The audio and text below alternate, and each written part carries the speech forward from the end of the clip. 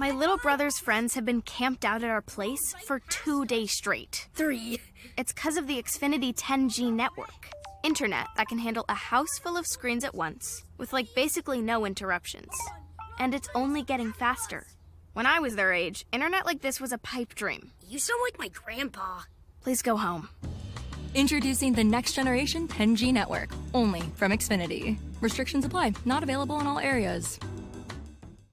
Your challenge, if you choose to accept it, is this. Let's go! Let's go! Show up on day 1, work out with us for 30 minutes, feel good right away. Yo! Repeat 5 days a week for 3 weeks. 3 weeks? 5 workouts a week. We're a body, and we call that a body block. You pick the block, and you're going to love the experience. On week 4, this part is really important. Take the week off. Seriously, we mean it. Rest, go on vacation, or try something new. Maybe some yoga. Notice you're not holding on to any tension here. Or a dance class. Get sexy with it, daddy. You do you. And then start again. Be committed to this process. Choose a new body block each month. Get a new challenge each month. Have fun every day. Avoid burnout. You're not going to quit on yourself today. This is how you reach your goals. You in? There is nothing that we can't do if we work together. Sign up for your first body block today. Visit body.com for a free trial. That's BODI.com. Are you ready to get started? Welcome to 80s TV Ladies, part of the Weirding Way Media Network. 80s TV ladies, so sexy and so pretty. 80s TV ladies, heading out into the city. 80s TV ladies, I've been treated kind of working hard for the money in a man's world. 80s TV ladies.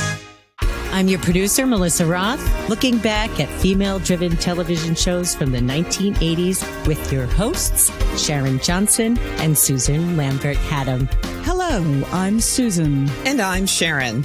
Our guests today found us and invited us on their show. They are the hosts of Rainbow Remix Podcast. Podcaster Denise Warner and South Florida singer JD Danner have a show which covers LGBTQ lifestyle news, music, arts, media, mixology, and more. And for Pride Month, we decided to take a deeper look at queer representation in television, particularly 80s TV. We got to sit down last episode with videographer and podcaster and author Matt Baum to start our conversation about queer TV history. And we decided to wrap it up with JD and Denise. It's so great to have you guys here. Welcome. We're so delighted to have you with us. Yeah, we're happy to be here. So happy to be here. And thank you for having us on your show and reaching out. We now wanted to have you on 80s TV Ladies so that we could talk more about 80s television, about you guys, and about queer representation on the TV tube. Back in the 80s. And beyond. I was so interested in the topic when we had you guys on the show. You know, it was just something that we never really delved into, you know, or thought much about, you know, so it was really like the fact it was thought provoking. And I'm like, you know what, I'm going to dive into this a little bit more. And I really went all in and was researching all the shows of the 80s and what kind of storylines, you know, ever touched on, you know, gay, lesbian, queer, trans. And it was so interesting. It was like, yeah.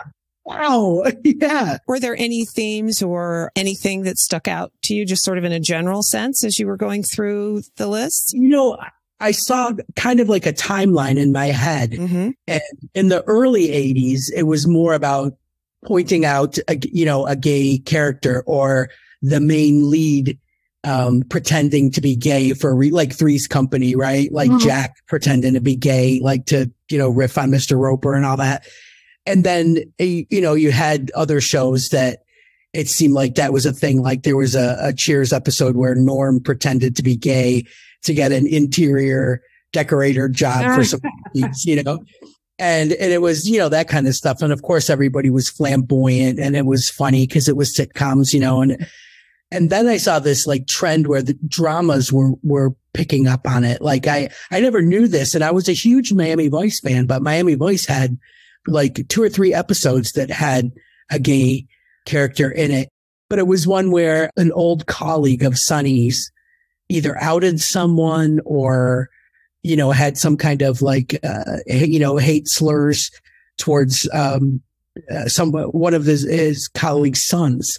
And he was really bitter about it. And Tubbs kept trying to figure out why he didn't get along with this colleague that they were working with. And he went back and explained it. And, it felt deep, and I was like, okay, here we go. And then I did a little bit more, and I noticed that like other dramas started, taking on, some queer representation as far as like a gay character goes, and then protecting that person. Right.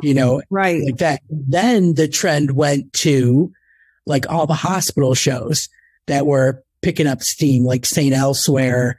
And, there was, Trapper John. Yes. And it was, AIDS came into the picture. Right. And it was a lot more about, the AIDS and the lack of funding and research and characters dying. And, and I was like, well, isn't this an interesting trend, where it started as being funny and flamboyant and, all out for the laughs and stuff. And then it got a little darker, where closeted characters were outed. And then it went to the heaviness of the AIDS epidemic. So it was really, really interesting. And I was surprised at some of the shows like Hotel, like that. It just didn't feel like a heavy drama back then to have these, big gay storylines on it. I was all about like Love Boat and Golden Girls and, stuff like that. And then I'm like reading more and more. And I was like, whoa, okay, interesting. And then another one that popped up that was pretty, like I had to like read up on it a little bit was LA Law. LA Law was one of the first ones, wasn't that towards the end of the 80s? Yes. So they had the lesbian kiss episode, the first known lesbian kiss episode. That I actually remember. The thing about the protecting the gay character, like that was like true, because I clearly remember in the Golden Girls when Dorothy's friend from high school, from college, was gay, and she comes to visit, and everyone thought that her partner who passed away, who was Pat, was a man. Right. And then, she's afraid to let everyone know because she doesn't think that they're going to handle it, and like everyone's fine with it. And then when Blanche's brother was gay, that was another character on that show, and they brought him back quite a bit. Mm-hmm. Yeah, there's a little more recurring. I mean, even back into the 70s with All in the Family, everyone always accepted them. Like there wasn't like a problem. Like they weren't rejected when it finally came out. So I did notice that there was that trend of making it like, okay, like no one, even on the Golden Girls, when Blanche originally didn't accept it, at the end, she saw how much of a relationship and how much it meant to her brother to have his boyfriend with them and show everyone that their love for each other. And then she even accepted it. So that was true. It was kind of nice to see that. One of the things I noticed in looking at some of the lists that I looked at is it seemed that most of the gay characters, and I don't think this list was completely comprehensive, but by far, it seemed that most of the gay characters were men, as opposed to being more evenly men and women. And I hadn't thought about, in the 80s in particular, how perhaps the AIDS crisis might have pushed it in that direction. Yeah. Maybe not. Maybe it's because most of the writers were men. And so they were, that's what they thought about.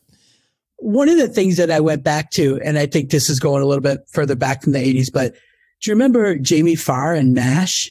Oh, yes, of course. Yeah. Yes. Nobody ever commented on that. Like no one in my family ever went like, look at the queer in the dress, or, I mean, it was but he wasn't gay though. He wasn't gay. Right. It's just a cross touching. He wanted to get discharged from the. Right.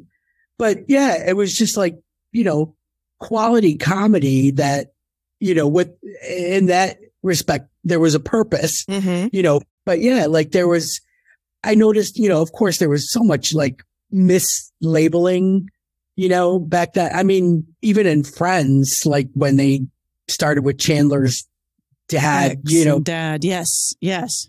Yeah. But I read the whole, article by, I think it was Marta Kaufman, that wrote like an op-ed about, you know, how irresponsible it was back then. It just wasn't on anybody's radar.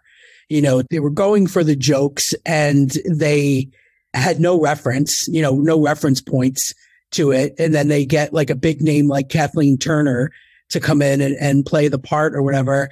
But like, I felt like she was genuinely remorseful for not, you know, doing a little research and, you know, and again, I think it's more in the spotlight now. You know, people care more about their identities and how they're identifying, or maybe less. I don't know. And she's right. It wasn't on anyone's radar and nobody was doing it purposefully to hurt our community in any way.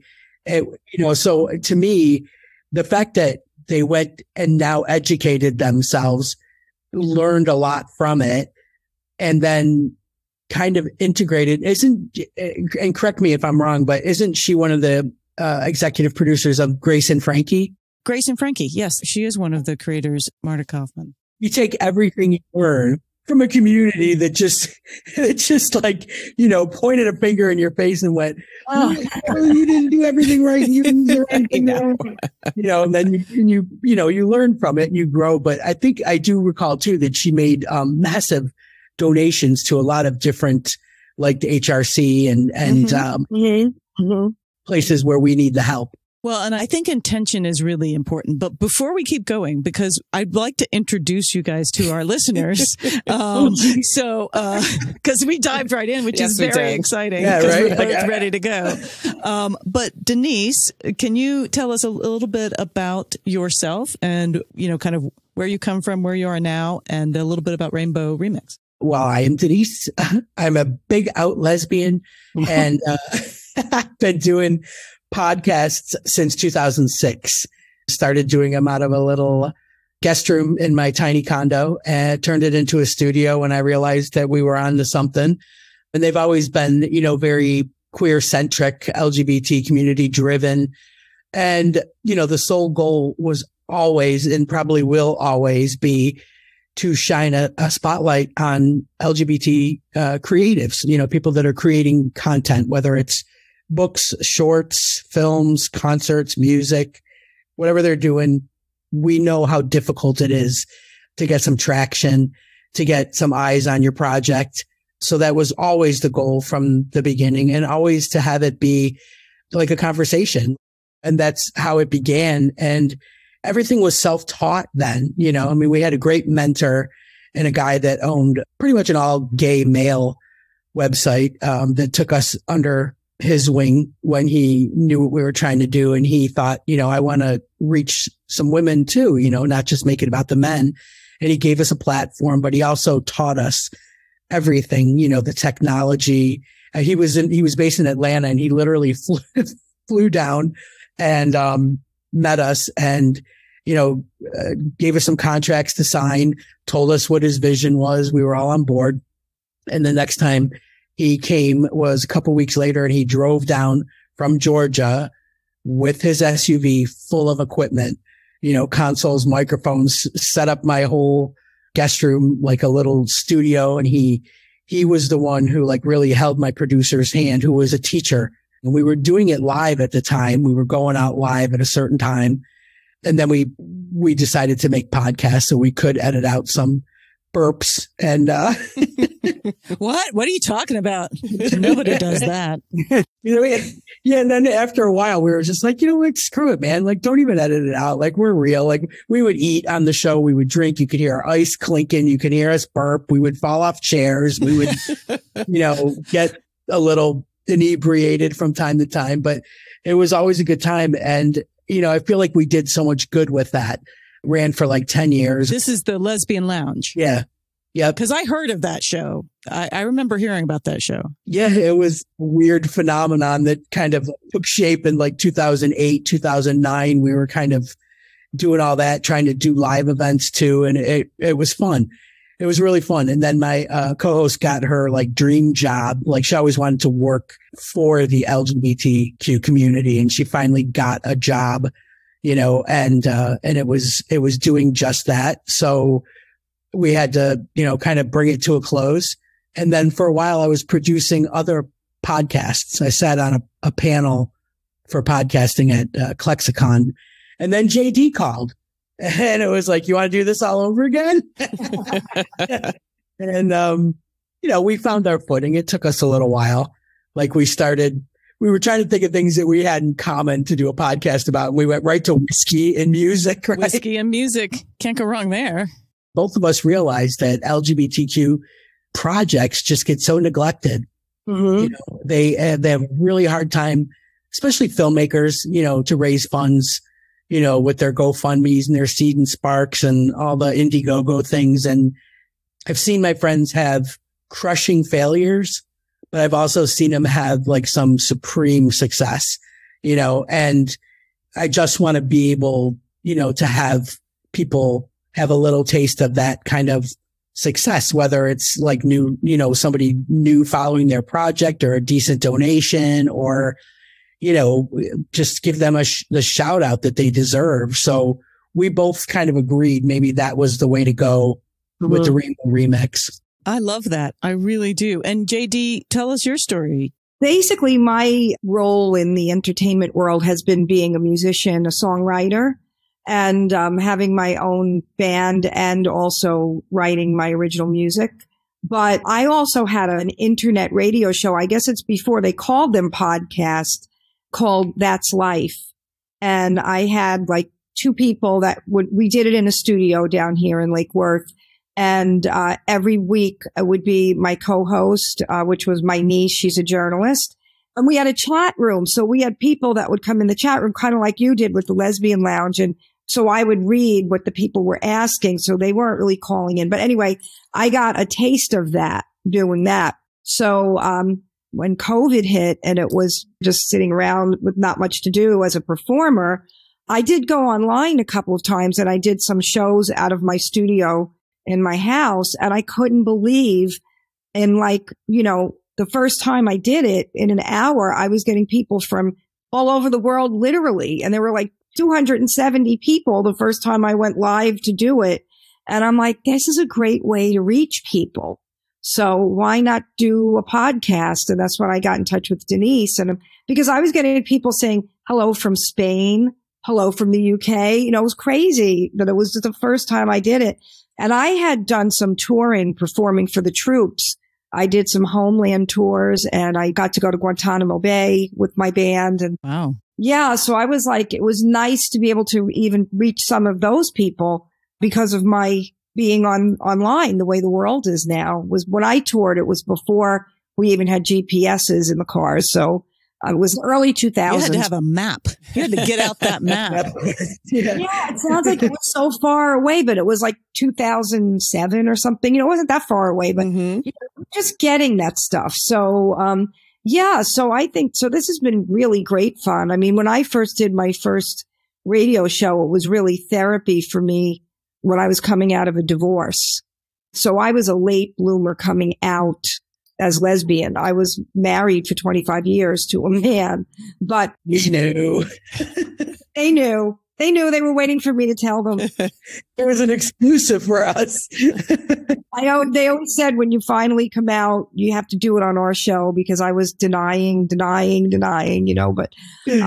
but yeah, so I ended up having this whole big thing. I won't go into the story, but I was actually cheated on. And that's what ended my marriage, which was probably best that it all happened. But for my therapy, I started doing a show every Tuesday night. So yeah, so that's kind of like how I delved a little bit into this world. And I'm enjoying doing what we do every week.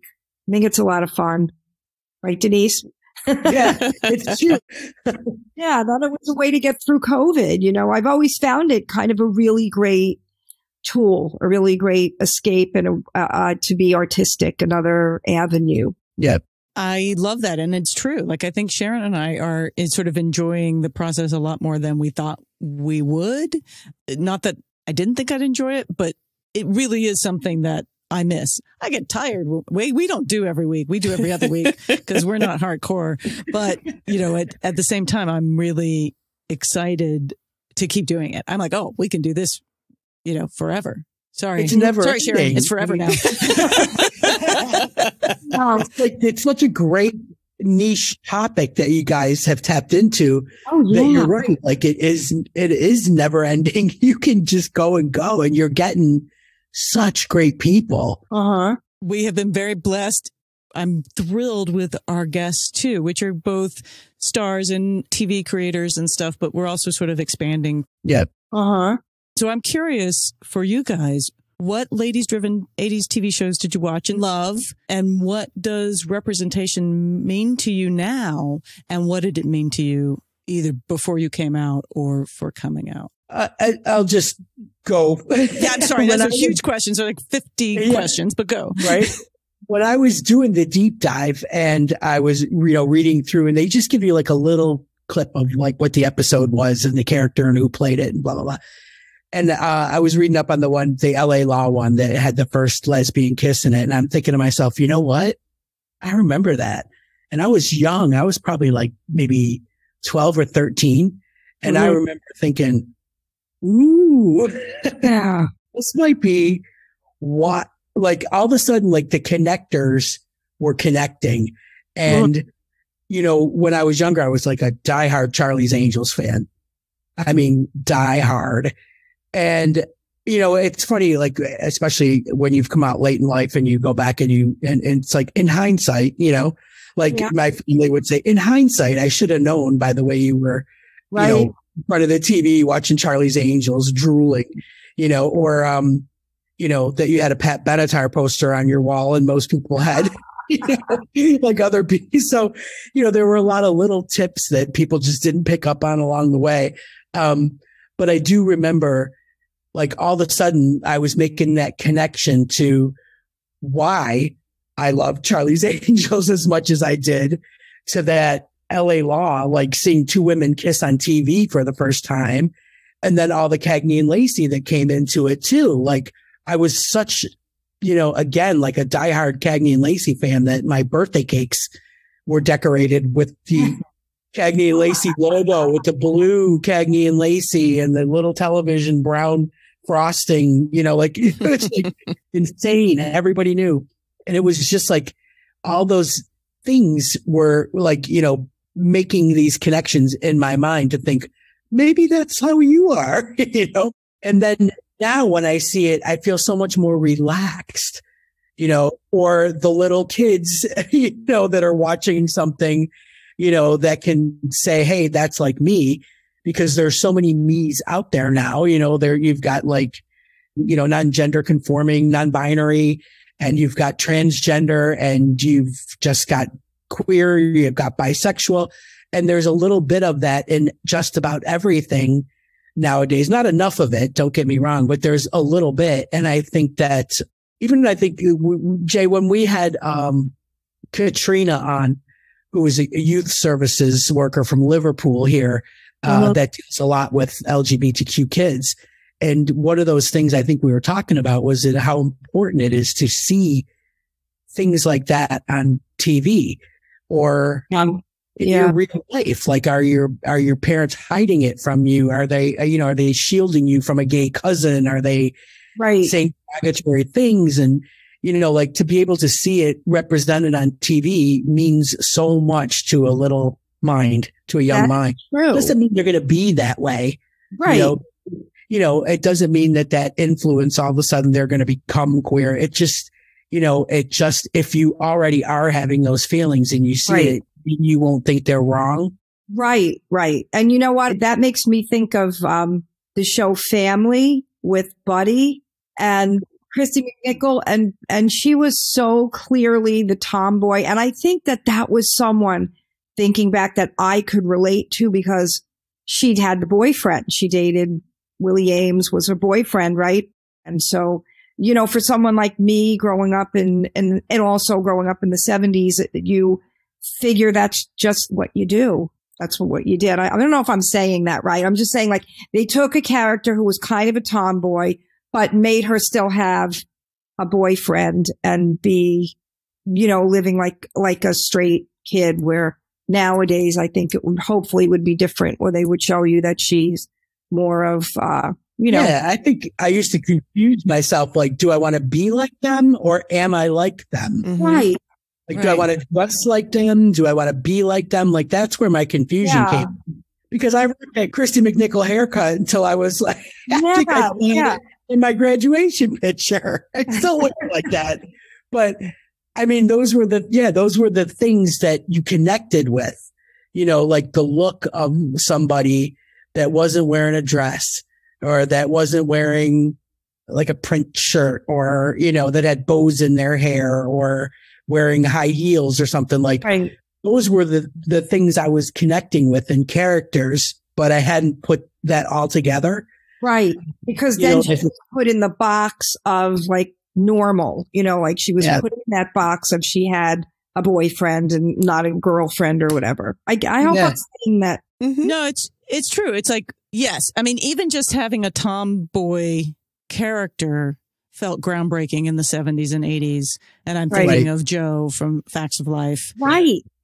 As well in that category.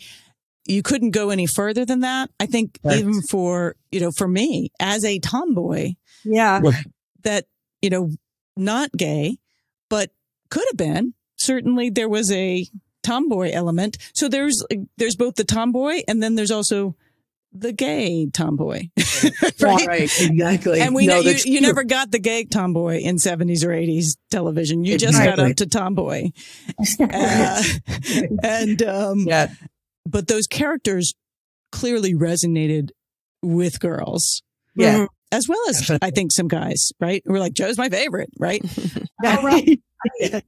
And Darlene on Roseanne. Looking back, it's like, how could anybody believe that she was with David? Like, you know, like, how did anyone buy that? Right? I don't know. Yeah. But, you know, as someone who was not a regular Roseanne watcher, I don't know. I think that you can look at it both ways. I had no problem believing that Darlene and David were a couple, that she was straight, but you could certainly read it a totally different way as well. I equated her more with just like a moody, miserable teenager. Yeah, pretty much. Yeah, like everybody went to that angsty period. But and this is so funny. Like I was trying to think of how I would spend a day off from school, like a snow day or a sick day or whatever, and all that was on television during the day were daytime talk shows like Sally Jesse Raphael and Phil Donahue. See, because I was thinking soap operas, but forgetting that you are younger than I am. So when that probably not. No, definitely. Because when that was happening, staying home from school or whatever, it was soap operas that were on. This was or game shows. It predated the rise of all of the daytime talk shows for me. Yeah. So totally. So anyway, sorry. But I would always get like sucked into like a daytime talk show that would have something on about like a wife that was leaving her husband because she found out the husband was gay or something. I'd be like, you know, like really, you know, like there's that word again, because I think, you know, I grew up in Niagara Falls in New York, you know, on the American side, but right there, you know, could pretty much walk to Canada, you know, no big deal.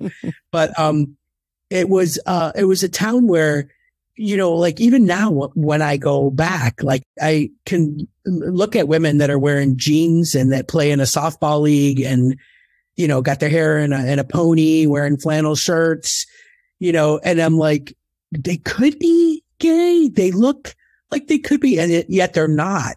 So it was so weird, you know, for me, you know, is that there was no gay bars. There wasn't a lot of talk of it. I had one cousin, my mother's, he was like my godfather actually, and he lived in Las Vegas. He was a hairdresser, and he was Lola Falana's hairdresser, not just any hairdresser. Wow. But yeah, he moved back home, and he and a friend of his opened up a hair salon. And, the thing I loved about him was that like he was not flamboyant at all. I mean, a little bit, you know, he had the lisp or whatever. Like, I mean, you knew, but, nobody made a big deal out of it in my family, you know, and then, I neither. And then, you know, like, right. Like nobody made a big deal out of it. He was just Pat, you know, like go get your hair cut, you know, like Pat's coming to the house, go wash your hair. He's going to cut your hair. That kind of thing. It was nothing major. And then as I got a little bit older, I had another cousin who came out, and she's a lesbian, really successful chiropractor, like massive business, like very well known and well respected in the community. So I guess like I didn't see a lot of it growing up, yet what I did see was completely normal, but I was still too young to like ask questions about it or whatever. So everything I was getting was from TV. Right. You know, I didn't want to just like, you know, bombard my cousins with all kinds of questions and then have them go, well, do you think you are? And then have to answer that. So, you know, it was more like, I just want to see someone like me on television. Like that's, you know, it's what I want to see. And there was so little of it. It was really, really difficult. You know, the older I got, I guess the busier you get, you know, and then you're not thinking about those things. Like nothing in Friends ever offended me, you know, about that. Even now I look back and I go, man, it's like, I don't know. I wasn't offended by it, but then again, I'm not transgendered or I'm not, you know. Well, let's talk about Friends. Mm-hmm. I remember the lesbian couple getting married, right? Mm-hmm. From Chandler, not Chandler, Ross's ex. Ross's ex, yeah. That was pretty huge. Mm. I don't remember there being a lesbian wedding on screen. There might have been. I can't. Or was that the first lesbian wedding in a primetime TV show? Could very well. I feel like it might have been. Almost has to be. And it was treated so well. I mean, the whole idea of it. Ross was disappointed and Ross was annoyed and it was played for comedy. But at the same time, their relationship and her lesbianism was not made fun of. Mm-hmm. Right. You know, it was so accepted by all of them. Like, you know, it's funny. Like, everybody goes, oh, I hated Ross. Like, my wife would say, I hated Ross. And I'm like, I know why. Because we all know a guy like Ross. So off-putting, I get it. But in that instant, like, didn't he step up and end up walking Yes. down the aisle or one of them down the aisle when the parent didn't show up? So, yeah, like I thought, you know, he had a few redeeming qualities where he could have really, you know, been a jerk. He wasn't. Like, I was a lot older watching Friends and thinking, yay them for doing it. Like, that was the feeling. And anytime I would see something after that, you know, and that was like in the 90s and then going into 2000. And those characters started becoming more prevalent, you know, like a Jack McFarland and, you know, that kind of stuff. I was just Will and Grace in general. You know, I was just like, oh my God, thank God, you know, we're finally getting there. Because it felt like it was really bad towards the end of the 80s and the very beginning of the 90s, you know, like where it took like a lot of guts, I think. And I hate to say it, but I think there was a lot of network executives, you know, that were protecting their advertising dollars. Right. You know, and they were not going to step on anything, any landmines whatsoever. And that was, you know, the feeling for the longest time, you know, and even now I watch things. So yeah, I think we've got such a long way to go, but I see it more and I do credit streamers, you know, original content on streamers seem to have less restrictions, mm-hmm. you know, and I always think to myself, good, because I'm paying a membership fee for these things, you know, whereas I could disconnect from regular cable and not care about what they're doing on ABC and NBC and all that stuff, you know, anymore, because I'll find what I'm looking for on streamers now, you know, and I'm happy to give my money for that. Okay, this is probably a good time to take a break, but we'll be back with more. Hey movie lovers, it's Jackson here from the Back to the Blockbuster podcast. If you've ever wanted to hear an amateur cinephile and an industry professional chat about film and television, then look no further, because every week my co-host Gaius and I, we bring you the latest industry news, break down the most recent trailers, try to beat the box office with our weekly predictions, and dive into our favorite movies on their anniversaries. And every second Friday, you can look forward to the Back to the Blockbuster spin-off, Deep Dives with Owen and Gaius, where the duo dissects a movie of their own choice. All this and more wherever you get your podcasts. Thanks to the Xfinity 10G network, my little brother's friends won't leave our house. When I was their age, internet with basically no interruptions was a pipe dream. You sound like my grandpa. Restrictions apply. Not available in all areas. Welcome back. If you don't want to listen to those ads anymore, go on over to patreon.com/80stv ladies and you can get them ad free. Anyway, where were we? So I just wanted to bring this article that when I was doing a little bit of research, that's from February 2022, NBC News. For the first time that season, lesbians outnumber gay men among broadcast television LGBTQ characters, according to a report released from GLAAD, which I thought was interesting given how little lesbian representation there was in the 70s and 80s. Right. And then all of a sudden, and then moving come on, we're more likable. And according to Wikipedia, Carol and Susan's ceremony was the first lesbian wedding on network television or on television in the U.S. So, which makes sense. I couldn't think of anybody else. One of the things we're doing is we're looking back from a modern lens on these elements in the 80s and in this episode 90s and beyond because, of what we got right and what we got wrong. And so you can argue that Friends kind of got the lesbian character right. Exactly. And I think being able to say, yeah, we got it wrong is a really big step. Right. And I felt like it was genuine. Like I didn't feel like it was lip service in a programmed kind of press release. I was actually really impressed with what she had to say and what she learned from it.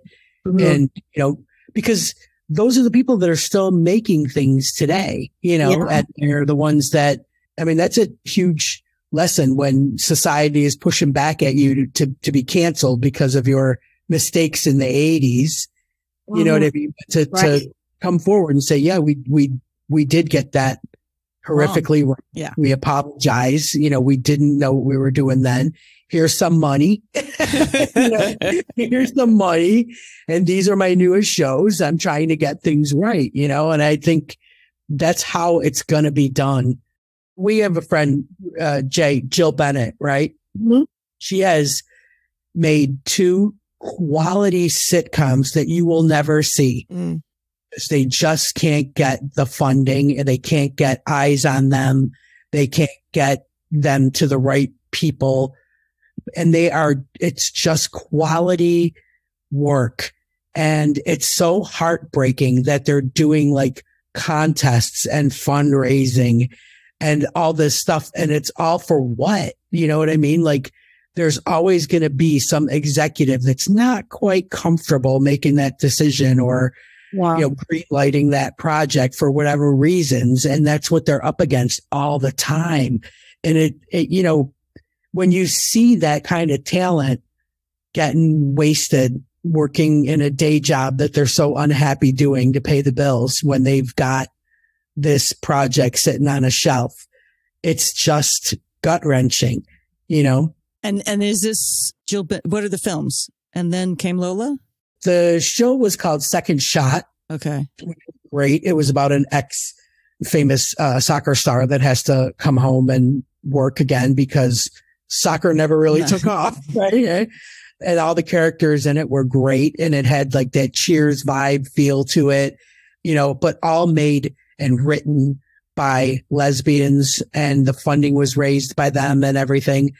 And it was like a really quick, like blink if you miss it kind of thing, like on Vimeo or something like that. We had Haviland Stillwell on the show who was working with Jill on this called Bad Habits, about 2 women who have to pretend to be nuns for obvious reasons. And they're both like, criminals. But the concept and everything was great. And there's absolutely no reason that these things aren't on TV, and that's what like a podcast like ours is trying to do, is to get people interested and get them talking and get them pushing for it. That's the only way that these things are going to get done. I think when you say about that, a lot of the characters that were gay characters on the earlier sitcoms and in the 80s and the 70s, they were mostly men. That is really true. And I think that even like when Queer as Folk came out, there was one lesbian couple and all of these guys, and you didn't even see them with, once in a couple of episodes, you would see them with friends, but they're women, they're gay friends, but mostly, and it was really hard within, as a person who was, closeted, but wanted to see that on TV. I didn't really see the women. except for when L Word came out, obviously. But, you know, like Queer as Folk, it was just always men. And it was just really, I don't know why that was. I always wondered, why don't the women get the representation, even with that the men got? I guess it's kind of consistent across television. So. Exactly. And yet there's an audience. There's an audience. If podcasting has taught us anything, it's that there is an audience for everything. Yeah. And I think that's the same that is being found in streaming, and that in some ways it is the perfect place to speak to a particular audience. Yeah. Absolutely. It always amazes me. Doesn't it amaze you, Jay? Like when you have, how many straight people come over to tell you that they watched the L Word, or they watched something, you know, like, what did Judy and her husband come over and watch with you? Oh, we watched Tammy and George. Oh, never mind. That was straight. But I remember like when I had a day job and I would come into work and there were so many straight people that we'd sit around at lunchtime and talk about, you know, the L Word. Oh, and they would all have like straight crushes on Shane and Jennifer Beals, and, you know, like, and it was they were so open about talking about it, you know, like it was no big deal. And I always thought to myself, sure, I thought it was only lesbians watching it, but it's not, you know, it's lesbians and straight men. Yeah. Yes. No. But yeah, no, I do think that there is an audience for that kind of thing. I was really sad when the new Queer as Folk didn't get a second chance. They only got one season, but I do think they were trying to tick too many boxes off. You know, like you hate when someone has to scrap a dream or put their passion aside and try something else, you know, and I have a lot of friends that are doing that now. And it's like, if they could just go down the street that they're supposed to be on, you know, we would all get access to that kind of like good quality programming and witty writing and sharp, you know, good laughs, like, you know, like nothing offensive to us, you know, but, again, I always feel like it comes down to some, you know, rich, conservative, white male saying no, you know, and it's hard not to recognize that the gatekeepers say, I don't know, the head of NBC. Yeah. Right. Who got kicked out because of inappropriate relationships with a female employee of the company. So like, you're like, when the gatekeeper is that, right? They're not interested in true female representation. Nope. They're not interested in something that isn't hot to them. Right. Right. And that is not about money. That is not about advertisers. That is about being at the whim of a man's opinion. Yeah, power. Which I'm not excited to be at anymore. Speaking of that, let's talk about Ellen. Yeah. Yes. Oh, God. And the puppy episode. I can remember vividly sitting there watching that on my green leather couch. And you knew it was coming. We knew it was coming, right? It had been teased that it was coming. Yeah. And I'll tell you, you know, like I remember watching when Rosie O'Donnell had a talk show. Yeah. Right? Yeah. You know, she had Ellen on and they were discussing how they were both Lebanese. Yes. Just saw it was a great way of getting around it. You know, it was like fantastic. She says, I think maybe I'm Lebanese too. So for our listeners that don't remember or weren't around, Ellen was a TV show starring Ellen DeGeneres. It actually started as a different title in its These first Friends season. of Mine, I These believe. Friends of Mine. Yes. And it was more ensemble. And then Ellen was the breakout star of that. So the second season, it came back basically as Ellen. And Ellen ran a bookstore and had a bunch of crazy friends. When it started out, it wasn't supposed to be about what it ended up being, right? Yeah. The Ellen show. It was just a character comedy. Yeah. Yeah. That became very successful. I think ABC was trying to create their version of Friends, perhaps. Yes. The opening of the first season is very much, we're trying to do Friends. It was a little blatant. Yeah. I think they're holding umbrellas in the opening. A group of friends. They could get away with that, but they can't say like pissed. Oh, God. And then Ellen DeGeneres was a known comic when that went on, and a known lesbian in the entertainment industry. I don't know if it was known out. Okay. So I went to high school with the Indigo Girls, Amy and Emily. So, anyway, I was at a concert after a show of theirs out here, and a friend of mine who was gay was like, "Oh, we have to go to the after party." And again, I'm not quite cool enough to be fully gay. So I get a pass every once in a while to go to the after party. And so I got to go, and it was at Ellen DeGeneres' apartment. Oh my God. And so, but before Ellen was on the air, it was just, I think they had shot it, but it hadn't aired. But my friend was like, "That's Ellen DeGeneres. She's in the kitchen. We got to go say hello." So we went to say hello to Ellen DeGeneres that was the first time I had met her. So I guess in that moment, I'm like, everyone else in this room is lesbian. I am officially at a lesbian party. I am officially at a lesbian party because Indigo Girls, Amy and Emily, my friend, and Ellen DeGeneres. This is a lesbian party. And, all women. So I guess in my mind, I was just like, oh, she's a known lesbian comic who wasn't out the way you might be out now. Right. But certainly wasn't hiding it. Right. And yet it took many years. And so there was a moment, season 5, where were we? I think so. Yeah. Where they go to the network and they're like, we need to make a shift for the character. Ratings are dropping. We need to do something. And Ellen herself, the star of the show, wants to stop coding everything. Yeah. I mean, I think it was everybody on the show agreed it's time. Yeah. Let's just make this happen. And apparently at the network, they were like, well, if you want her to have a life change, maybe she can get a puppy. That's how this episode became known as the puppy episode. I never knew that was my whole problem. I didn't know that. A network executive suggested that instead of coming out as gay, maybe the Ellen character could get a puppy. Mind blowing. Wow. But leading up to it, I do remember there was a lot of hype. Right. Melissa Etheridge had signed on. Laura Dern was right. The object of interest, right? Oprah's in the episode. Oh, that's right. Yes. Playing Ellen's therapist. Yes. So, the buildup was just incredible. I feel like every lesbian was just like this, like game time. And, and in my opinion, I thought the episode was so well done.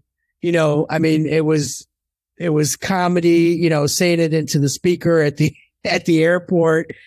It was absolutely perfect. And to know how it imploded everything from the show to her life to even Oprah talking about it, recently about how much hate that she got for being on the episode, and Laura Dern saying the same thing. Like, I don't know that any of us knew how deep it went. It wasn't just that the show got canceled. It was the horrific hatefulness that came, afterwards that almost like sank her entire career. She was like, she sacrificed it for the show, like sacrificed herself for the show, thinking it was going to be this, great idea.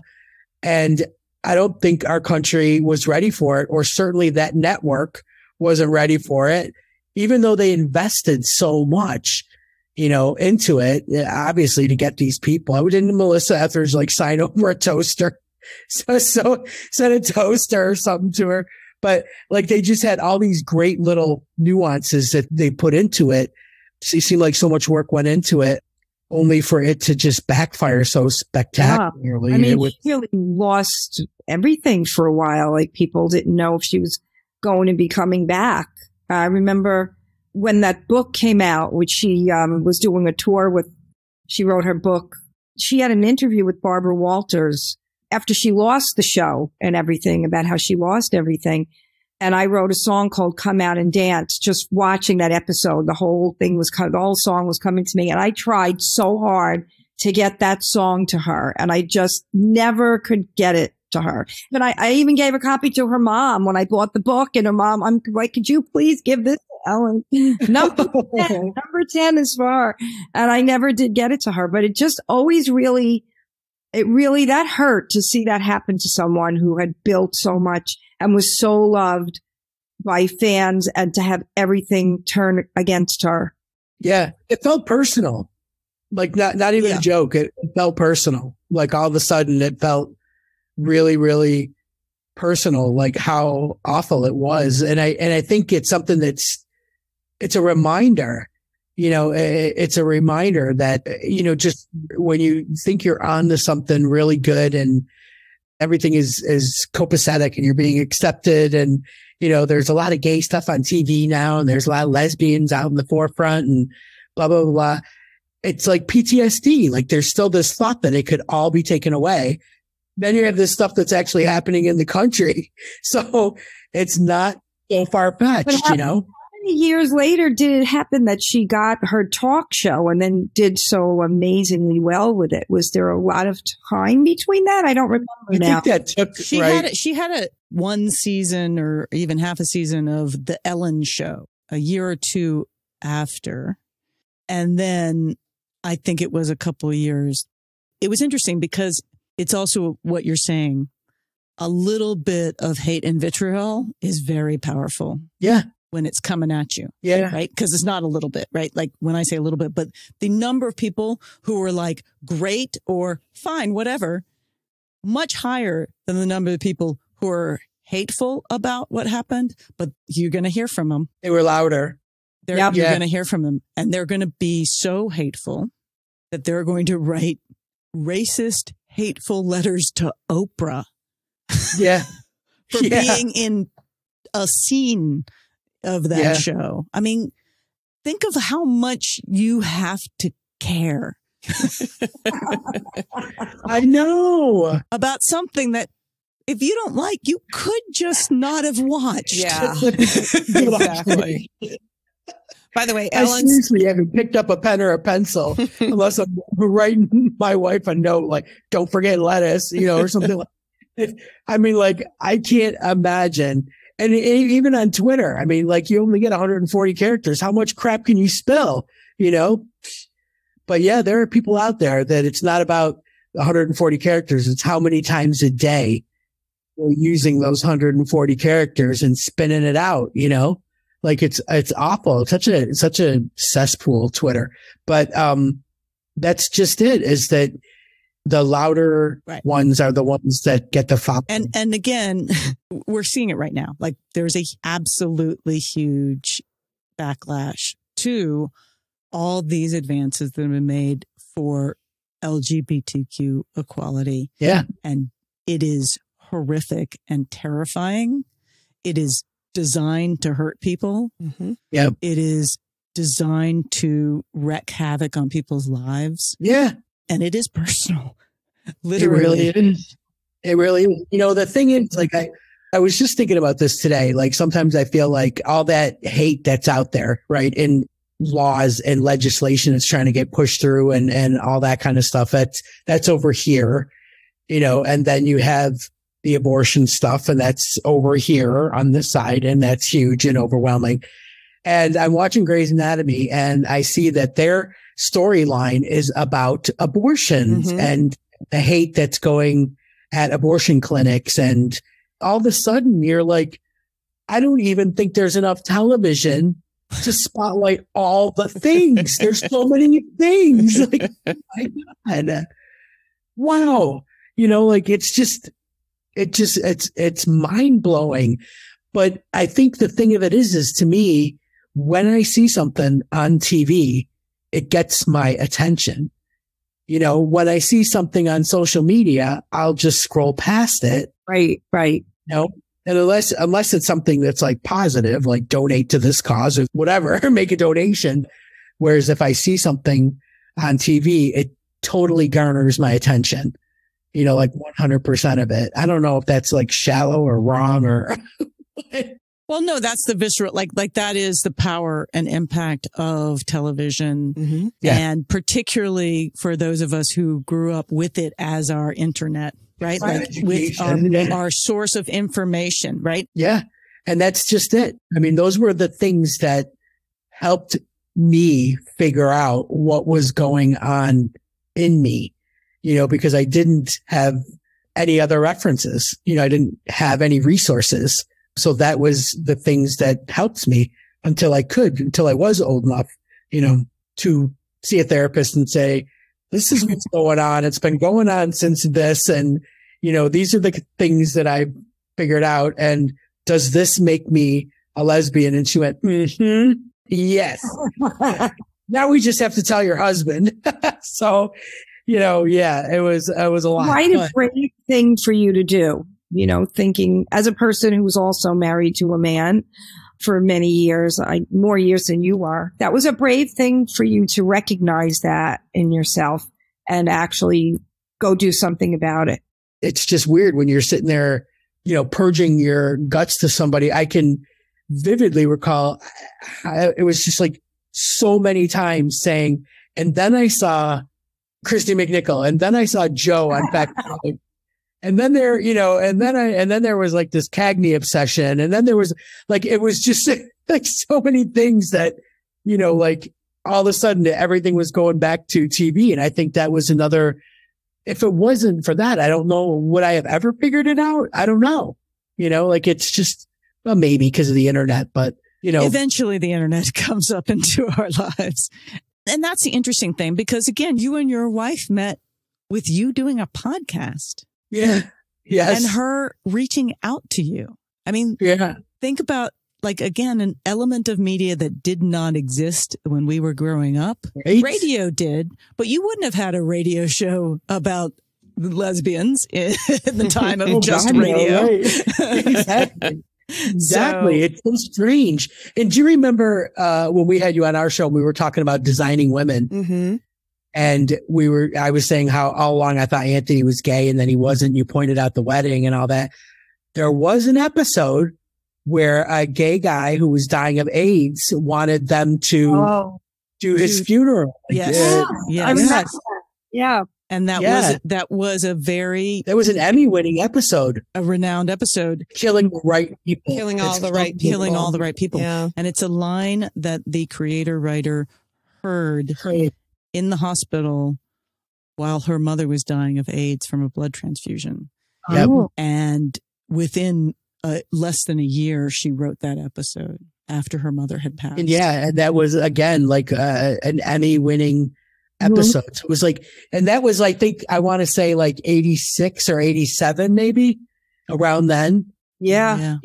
And I think that it was starting to be a little bit more recognized how powerful, that words were, whether they were about someone gay, whether they were about someone with AIDS or whatever. And I just remember, reading that about that writer hearing that in a hospital and naming the episode, that. And it was just like, man, like what an impact. Again, what an impact. Yeah. October 7th, 1987. Season 2, episode 4. Early. Mm-hmm. Linda Bloodworth Tomlinson. And what an incredible, and again, very sophisticated in some ways, because it's like, how am I going to work this into an episode? Oh, a guy's going to show up and say, design my funeral because I am dying. Yeah. And I want it to be a celebration and I want it to be reflective of who I am. Yeah. And there's a B story happening for Annie Potts' character. Yeah. About having condoms available and sex education available for their high school kids. Yeah. And it sort of combines and it says, I don't want my kids to be facing a death sentence for experimenting with sex. So can we just give them some condoms and tell them about sex? And like so controversial though for back then. Both those, I'm putting both of those in, just very, very controversial, but also imparting information that people across the country didn't have.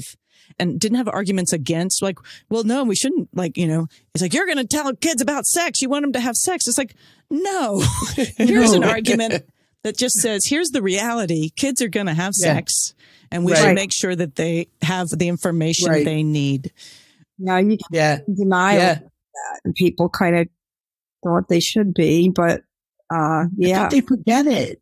Yeah. You know, like they get now, they think that everything that an LGBTQ person, everything about them is about grooming a child to be gay or grooming them for sex or, you know, there's something perverted about it. And that's what they're pushing now. And it just has nothing to do with education, resources, information, truth, fact, you know, it never, it's just this weird thing that they have that they associate it with that kind of pervertedness, you know, and it's so offensive, you know, as a, you know, well, as and as we find out from the people that are the loudest, it's often projection. It so is. And it is, I am inappropriate with my coworkers, my whatever, like the loudest people right now that are going after the groomers who have an awful lot of people who are inappropriate with children and teenagers in their ranks. And so it's a very weird way to, I think, throw up a lot of noise, but it's also designed to be right now. This is about, I truly believe it's designed to be hurtful. There's not a lot of true believers. There's a lot of people performing and trying to hurt people in order to distract them for whatever their other goal is. Yeah, I say there are, and they're bringing the true believers with them and giving them rage and vitriol and guns. And it's really deeply upsetting right now how much things are worse in many ways than they were in the 80s, even as there's more visibility. But I think it's in some ways the fear of that visibility and the fear that people will be allowed to sort of declare who they are and be who they are and have those freedoms of choice in both who they are and what they do with their body. Yeah. That is most fearful to the controlling factors of, but then you might not think the way I think or do what I want you to do. And I want to control that. Yeah. It's just, And speaking of the 80s, it's like, think about who we were most entertained by. You know, television aside, right? Boy George, Prince, Grace Jones. You know what I mean? Like the weirdest people ever that were just entertaining us and nobody went, oh my God, you know, like who wants to look like that? No, we were dressing up like them for Halloween. You know what I mean? Like, I mean, I remember growing up, my mom loved Liberace. Oh, yes. I was like I remember as a kid, you know, seeing Liberace, but I'm like, did they know he was gay? Did women not know that? Or did they know it and they just didn't say it? Or I'm like, Mom, did you know? Did anybody realize that he was gay? Like nobody really thought about it. Yeah, I don't know. I don't know. And Paul Lynde, that was another one. Oh, yeah. Lynde, right? He was so like the center square every night, Hollywood Square. You were so entertained by these people your whole lives, and now you have a problem. Well, and again, I think for a lot of people it was, well, don't talk about it, right? You were fine unless you started declaring it, right, and owning it, right? And there's this part of me that wants to feel like people know the difference between right and wrong. That feeling that you get in your stomach doing or saying something wrong, you know it. You know, why doesn't that feeling and why doesn't that matter anymore? You know, like all of a sudden it doesn't matter. I got to believe that there are more people that know right from wrong and feel it in their gut and do the right thing. But I'm telling you, I'm struggling. I'm struggling. Yes. And a word I learned in the last month was stochastic terrorism. Nice. Stochastic means basically just scattershot. It's like a biology term, I believe. It's basically the use of mass public communication, usually against a particular individual or group, which incites or inspires acts of terrorism, which are statistically probable, but happen seemingly at random. So perpetuating that fear and that sort of rage and the like, how dare you force me to feel uncomfortable? that a feeling of uncomfortableness, right? Because I don't understand who you are or who you want to be. And that makes me uncomfortable. And that feeling gets turned into disgust and rage and anger and incites violence, right? Yeah. Through the Fox Newses and the, dark media and things. Yep. And then it's like, oh, and then let's give everybody guns and you don't need a license for it. It'll be fine. Like, what a solution. We know that there are people purposely feeding this rage. Yeah. Right. Because it then creates people who respond because because somebody just loses their crap. Yeah. And then they have been pointed to a target. And that target is those people who are different from you and those people who are different from you and those women who want to have control over their bodies and those right. And it's really hard. Many people who are reasonable just hide. Like, I don't want to be around that. I don't want to argue with these people. Yeah. I don't want to have somebody turn their anger on me. Right. Right. And so it's really hard to stand up and go, well, no, hold on. Yeah. Right. I think it's hard for people to stay engaged in the process of defending our rights and our civil rights and our human rights. It's exhausting. And because it's exhausting. You feel like there's no way. Absolutely. And they're counting on that. So we have to keep getting the love and the support and staying prideful. Yes. Yes. And so JD, I know you're in Florida. Yes. Yes. A favorite state of the terrorists. What can we do? Toxic Florida. How can we help? What's happening with Pride? I know you just had a Pride event that you played at. We did. And let's talk about that. I had every intention of going to Pride, right? And then a couple of days before, I had a friend tell me, did you hear that DeSantis is whipping up protesters to come to Pride? Like nobody knows what's going to go down or, if how it's going to be. And so all of a sudden I was like, what? So I text Jay and I'm like, I'm feeling a little nervous about going to Pride because I don't want to get, I don't want to get my ass blown off for going to a Pride festival. And so I said, I'm going to do a little research or whatever. And I scoured the internet and I could find nothing. But I hadn't really heard of that.